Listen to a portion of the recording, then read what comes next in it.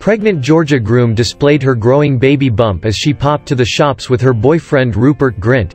The Angus, Thongs and Perfect Snogging star, 28, has just announced that she's expecting her first child with her Harry Potter actor beau, 31. The happy couple were spotted yesterday heading to the shops near their North London home during the coronavirus lockdown. Georgia hid her blossoming bump underneath baggy black t-shirt that she paired with some leggings for their walk. Rupert, who starred as Ron Weasley in the Wizarding film series, dressed for his walk in jeans, navy jacket and baseball cap and carried the shopping after their visit to Whole Foods. It's not known how far along in her pregnancy Georgia is, but their baby news was confirmed by their representative. A rep for the couple said, "Rupert Grint and Georgia Groome are excited to announce they are expecting baby and would please ask for privacy at this time."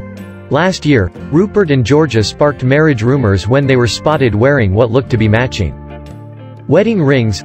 They left fans convinced they'd tied the knot after they were pictured wearing their new jewelry, but spokesmen denied they'd married.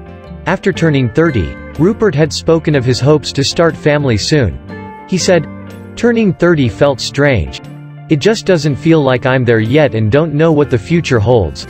I'm just going to go with the flow, keep playing interesting characters and see what happens. I'd like to settle down and have kids soon. If had son, would call him Ron. It's quite good name, but probably not. And Grint's tough name to pair one syllable first name with."